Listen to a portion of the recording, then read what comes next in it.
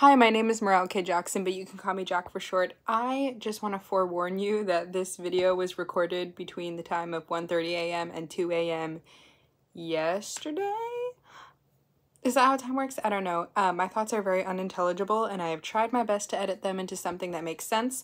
So if I say anything weird, sorry. But I do still think that my arguments are quite good, and I think that the thoughts that I thought apply. So just letting you know, this video has a weird energy to it, but it's one that I think is entertaining, where I still make good points. Just letting you know. Okay, thank you.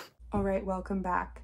If you're here, you've probably seen my other video, or at least are aware of it. But basically, I am assigning Dan and Phil Taylor Swift albums because I am, as I pointed out in the other one, a Swiftie. Am I holding that up right? Please tell me I am. I am a Swiftie with a PH.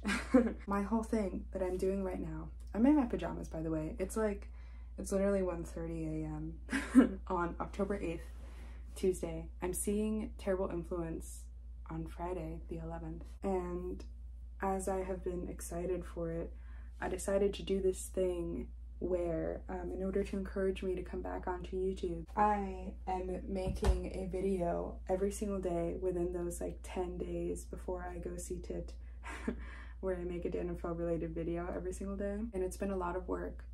So right now, I'm just yapping without editing. So you get to hear my unfiltered thoughts about just what I wanted to talk about, because I said, oh, these next two videos, they're just gonna be what I want to talk about. And what I want to talk about is which Taylor Swift albums they each are, all right?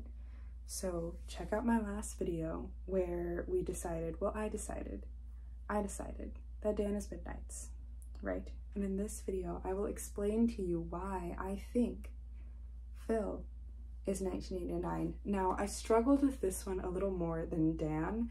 Once I figured out he was Midnights, I was like, oh, this fits perfectly. Like, I don't even need to think about it. Like, yes, it fits perfectly. And then the more I thought about it, the more I was like, it's completely perfect. I struggled with Phil a little bit more because I don't think there's like one perfect one that fits him, which there wouldn't be for anyone, right? Because everyone is different. But the Midnights one was so perfect that I was like, there isn't one that's like specifically super well suited to Phil. And once again, I was like, I don't want to just go off of like color scheme or aesthetic or whatever, you know? And I was maybe leaning towards Lover because I feel like that could work, but I eventually landed on 1989, and I want to explain to you my reasons why. Not all of it fits. In fact, I think there are quite a few songs that don't fit, especially because 1989 as an album is about it's about change and it's about optimism, which I do think fits him. I think that hope, that optimism does fit him really well, but in it being an album about change and newness and coming into your own, it also sort of details a lost love or like a lost could have been kind of a situation. And that I don't think fits him very well, because I don't think it fits into his life story very well to be like, there's a one that got away, because that does not apply. But a lot of the songs that are about sort of coming out of your shell and coming into your own and, you know, being filled with that hope, that optimism, and wanting to like go through the world with the determination to be yourself and to continue to be that, I think fits him very well. I also think 1989 as an album has a sort of masked vulnerability that I think fits him as well, because with Phil, I think he really tends to sort of hide his emotions, definitely more than Dan does, like definitely more. But I think Phil's very good at like, he keeps things close to the chest a lot of the times, and only sometimes chooses to share things with us when it comes to like how he feels about certain things or how he felt during certain moments in his life. There's a lot that he doesn't share with us, which of course is his right, but it makes me very interested, the things that he does choose to share. And I think like, you know, he often feels like he has to put on this brave face or like keep his channel a more lighthearted place to be an escape for other people because he wants to make comfort content or make people happy. And I think 1989 also fits that well, because 1989 also has this sort of like layer of glass in front of it when it comes to like vulnerability, which I think is really interesting because vulnerability has always been such a facet of Taylor's songwriting, because her songwriting at its core is confessional, diaristic songwriting. And when you're making media about your own life, it becomes interesting when there's like a I'm keeping things close to the chest kind of attitude about it. The other reason why I was like, I think this fits, that was like a tangent. That's not like the main reason, but it's a contributing one. The other reason why is 1989 is very much an it girl.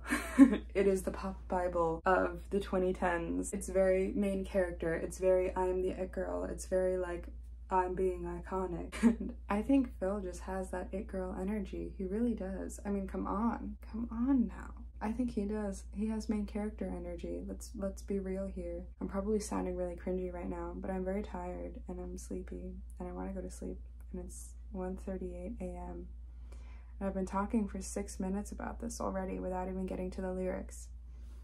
But my point is, I wanted to read off a comment that was left in the tags of my original Tumblr post where I was like, Dan is Midnight's, Phil is 1989. These tags are from Seemingly Ranch Metaphor, which is an amazing username. I love that. Amazing username. But they said, yes, yes, yes, we already agreed that Mastermind is the dance song of all time, of course, but also very much Labrador Haze, Antihero, Snow on the Beach, You're on Your Own Kid, even Midnight Rain. Those are all things that I said as well. I didn't include Midnight Rain, but that's interesting. Sweet Nothing, The Great War. Oh, I didn't even think about The Great War, but that's also a good point. And in my opinion, the most dance song, Dear Reader. That's exactly what I said. I read these tags like 2 hours ago when I was preparing for this video. How did I already forget that? And on top of it all, the whole concept of midnights, sleepless nights filled with the thoughts about your past. So Dan, exactly. And then now they're saying, now I have a bit more trouble with 1989 Phil, but the overall idea and aesthetic and sound of the album is definitely Phil through and through. That's what I meant when I was like, this is my main reason. Concept and the sound of the album, that sort of like bright optimism. It's a sort of like determined optimism. Like I am determined to still have a good outlook on the world, and I am determined to still move through the world with this like bright sense of hope no matter what happens to me and no matter what else happens. Like hope is something that like you have to actively do, you know? And I feel like people don't often think about that. And that also feels like a very Phil thing, to be determined to have hope. It's a very 1989 thing, and it's a very Phil thing, in my opinion. There's too many breakup songs for me to see Phil in them, yes. But in a funny way, I like to imagine Phil in I Wish You Would in hiatus context. That's the other thing, is a lot of the songs can be sort of reimagined in like a hiatus context and a sort of like, well, I wanted to keep going with this thing and now I don't know what to do by myself kind of a thing, which is really interesting. And I'll get to that when I get to those songs. Also, this whole song run is very Phil, please, it's insane. This love to New Romantics. Exactly. I will be talking about those specifically. Insane. I Know Places, yes. Wonderland, You Are in Love, exactly. New Romantics, very Phil coded. Also, I Would Stay Forever If You Say Don't Go. You Can't Convince Me, this is, I think they meant You Can't Convince Me, this isn't Phil during the hiatus. I can talk about this for hours, but I'll shut up, no one cares that much. I care. Seemingly Ranch Metaphor, I care so much. Also, they said, just one addition for anyone not realizing that Shake It Off is the Phil song of all time, and I love him for it so much. Yes, exactly. And now, let me finally get to the foreword ahead of 1989. That sort of reminded me of him a little bit. I have some from the original version, and then I have some from Taylor's version. Now, I have a teeny tiny little excerpt from the like little foreword ahead of the original version of the album. This is talking about change. The debate over whether people change is an interesting one for me to observe, because it seems like all I ever do is change. All I ever do is learn from my mistakes so I don't make the same ones again. Then I make new ones. I know people can change because it happens to me little by little every day. Every day I wake up as someone slightly new. Isn't it wild and intriguing and beautiful to think that every day we are new? That's a little excerpt from the original like 1989 foreword. And then I have the Rose Garden vinyl here. If I had the Midnights vinyl, I would have shown you, but I don't. I think about getting it every time I'm at Target, which was also earlier today. But woo, I don't have a ton of vinyl, only some. I also have Speak Now. It's somewhere here, but we're not talking about that today. But if we look at this prologue here, 2 paragraphs that I wanted to read out to you were, but none of that mattered then, because I had a plan and I had a demeanor as trusting as a basket of golden retriever puppies. I had the keys to my own apartment in New York, and I had new melodies bursting from my imagination. I had Max Martin and Shellback who were happy to help me explore this new sonic landscape I was enamored with. I had a new friend named Jack Antonoff who had made some cool tracks in his apartment. I had the idea that the album would be called 1989, and we would reference big 80s synths and write sky-high choruses. I had sublime, inexplicable faith, and I ran right towards it, in high heels and a crop top. Now, Phil wasn't in high heels and a crop top, but I would like to see that. There was so much that I didn't know then, and looking back, I see what a good thing that was. This time of my life was marked by a right kind of naivete, a hunger for adventure, and a sense of freedom I hadn't tasted before. It turns out that the cocktail of naivete, hunger for adventure, and freedom can lead to some nasty hangovers, metaphorically speaking, of course. Everyone had something to say, but they always will. I learned lessons, paid prices, and tried to, don't say it, don't say it, don't say it, I'm sorry I have to say it, shake it off. Also, fun fact, I wanted to tell you, when I was at the Eras Tour last year, I went to the Eras Tour in Seattle. During Shake It Off, me and all the other Swifties in the stadium were in fact dancing so hard that we did shake something, and that was the earth, because we apparently equaled the magnitude of a small earthquake. So we literally caused an earthquake. You're welcome. But I don't know why I'm saying you're welcome. I'm so tired right now. I'm sorry if any of these thoughts come out unintelligibly. Oh my god, it's 13 minutes! I'm gonna get to the lyrics now. Here are the songs that I listed as being Phil-coded on 1989. We have Welcome to New York, Shake It Off, This Love, I Know Places, Wonderland, what is, in my opinion, the most fan-coded song ever, You Are in Love, New Romantics, Say Don't Go, in that sort of like hiatus context, and, interestingly enough, Suburban Legends, and I have a lot to say about that one. As for Welcome to New York, like I said, 1989 is about change, coming into your own. Welcome to New York, for me, reminds me a lot of like when Phil was going to uni, right? Going to Manchester. This is a new city. I'll just read you some of the lyrics and I'll explain more. But it's that sort of like, I'm in a new place and I can be myself now. I can be more myself by being a new me, but I'm being more me, kind of a thing. It reminds me a lot of like the freedom that he gained from being at uni and really coming into his own there. And I think that was a really important time for him to sort of like really formulate his personality and identity as a young adult. At least that's what I feel. I know he looks back on that time quite fondly. I also think he was really figuring out who he was creatively at that time, especially with the like experimental videos he had at that time, which I'm so glad that interviewer brought up, because I love those videos because I'm such a like pretentious film nerd that I like all of those so much. I mean, I literally have a degree in film and media studies, which my diploma's been delayed yet again. I would like to have some proof that I have a degree, thank you very much, with an extra summer certificate as well. So I did, oh my god, I studied film and took 1 law class. Oh my god, I am them. In case you're wondering, it was an entertainment law class. And you know what? I did find it interesting, but it's mainly about copyright and defamation. But I did find it interesting, and I did get the professor to talk about Taylor. Welcome to New York. Okay, here are the lyrics that jumped out to me. Walking through a crowd, the village is aglow, kaleidoscope of loud heartbeats under coats. Everybody here wanted something more, searching for a sound we hadn't heard before, right? That sense of community. And it said, welcome to New York. It's been waiting for you. It doesn't literally have to be New York. It can just be like, new place. I get to be an adult now. The lights are so bright, but they never blind me. When we first dropped our bags on apartment floors, took our broken hearts, put them in a drawer, everybody here was someone else before, and you can want who you want. Boys and boys and girls and girls. This is the lyric I wanted to read out because I also think that that time that I was talking about is also when he was like, well, I can be gay now.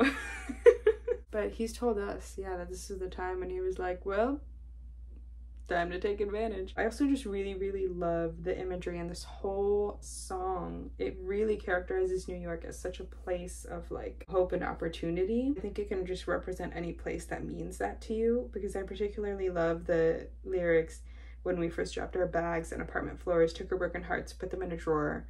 Everybody here was someone else before, you know, and you want boys and girls and girls. Come on now. Then we have, of course, Shake It Off, the Phil song. I think this really fits him, especially now when I think his confidence is at its highest, which we love to see. I think a lot of the things that maybe affected him before, he doesn't care about now, or a lot of the insecurities that he had before, he just doesn't care about now. It rolls right off his back. He shakes it off. I love that. He's, you know, I think he's just so unbothered by all of those things now. Like, we call him this, like, unbothered queen for a reason, you know? Shake It Off feels like a very Phil song to me. And do I even need to read off these lyrics? It would also sound very awkward if I did, but I still will. But do I even need to read these off? Because you already know all of them. It's already in your head. And I know it is, because you're a human being who lives on planet Earth. But I keep cruising, can't stop, won't stop moving. It's like I got this music in my mind saying, it's gonna be all right. Because the player's gonna play, the hater's gonna hate. Baby, I'm just gonna shake. Shake it off. Heartbreaker's gonna break and the faker's gonna fake. Baby, I'm just gonna shake. I shake it off. I don't know why I'm reading this like poetry. But you know what? I think it is. This is poetry. I'm dancing on my own. I make the moves up as I go, and that's what they don't know. And of course, we have this, which I just love. Hey, hey, hey. Just think, while you've been getting down and out about the liars and the dirty, dirty cheats of the world, you could have been getting down to this sick beat. It just seems like a very Phil song. Someone do some sort of an edit with him along to Shake It Off, please. A very it girl kind of an edit, please. That shows off his newfound confidence. Someone do that for me. This Love also feels very Phil. I think this is his perspective. This is what I'm saying. These are their individual perspectives, even when it comes to like their journey together, and then also like individually as people. We have the lyrics that jumped out to me. Clear blue water, high tide come and brought you in, and I could go on and on and on and on. And I will. In silent screams and wildest dreams, I never dreamed of this. In losing grip on sinking ships, you showed up just in time. I guess I just literally didn't feel the need to explain that one. All right, moving on, I guess. The next song I have is I Know Places. This feels like such a Phil's perspective song to me. Especially that whole sort of like, this love will shield us kind of a thing. None of anything else matters. Like we don't have to think about that. I know places we can hide. Some lyrics that stood out to me were, you stand with your hand on my waistline. It's a scene and we're out here in plain sight. I can hear them whisper as we pass by. It's a bad sign. Something happens when everybody finds out. See the vultures circling, dark clouds. Love's a fragile little flame. It could burn out. Because they got the cages, they got the boxes and guns. They are the hunters, we are the foxes, and we run. I also just like the mention of foxes here. Very British. It's just the chorus. Baby, I know places we won't be found, and they'll be chasing their tails trying to track us down. 'Cause I know places we can hide. Lights flash, and we'll run for the fences. Let them say what they want, we won't hear it. Loose lips sink ships all the damn time. Not this time. I love the determination in that lyric. Loose lips sink ships all the damn time. Not this time. Like a sort of determined, like, yeah, things that other people say, the releasing of secrets, you know, all that kind of stuff can ruin things for a lot of people, but I'm not gonna let it. I love that, and I think it really fits. They take their shots, but we're bulletproof. I know places. And you know, for me, it's always you. I know places, and I know for you, it's always me.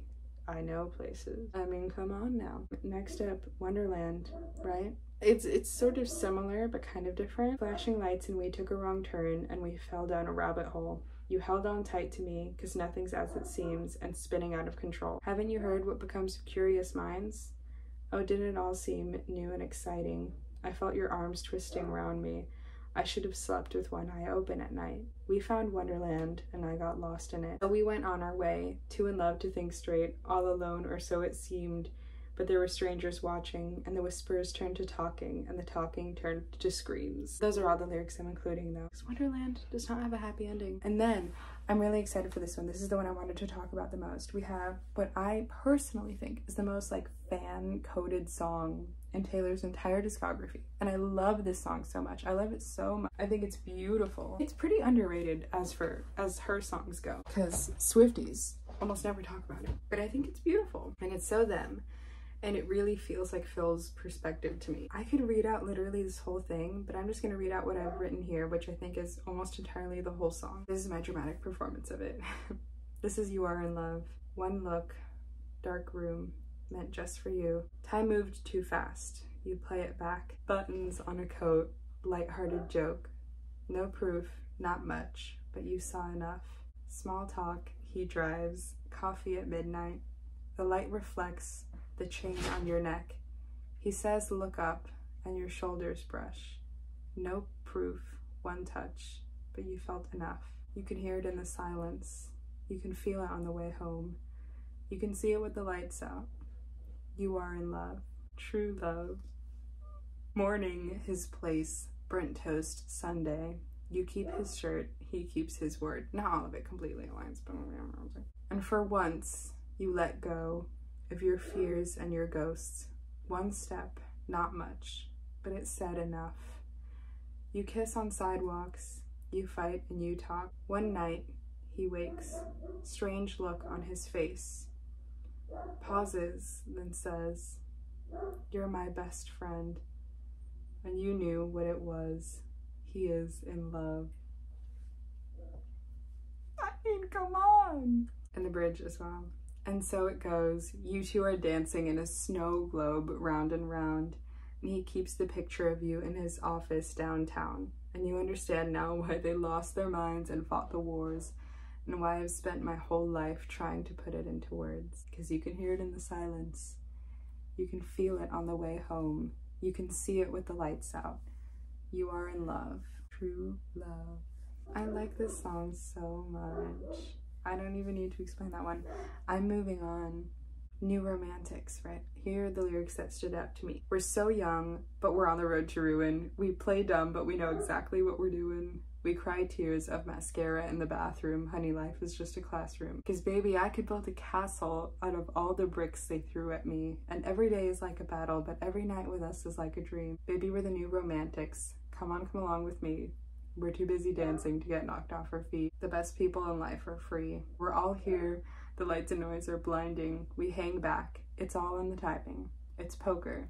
You can't see my face, but I'm about to play my ace. I had to say it like that. I mean, come on. We team up, then switch sides like a record changer. The rumors are terrible and cruel, but honey, most of them are true. Then we have Say Don't Go. Imagine this in a hiatus sense. I've picked a few select lyrics. I've known it from the very start. We're a shot in the darkest dark. Oh no, I'm unarmed. The waiting is a sadness, fading into madness. I'm standing on a tightrope alone. I hold my breath a little bit longer, halfway out the door, but it won't close. I'm holding out hope for you to say, don't go. I would stay forever if you say don't go. I wanted to include this lyric just because I like it. I don't actually think it applies to him, but I love the line, and I'm yours, but you're not mine.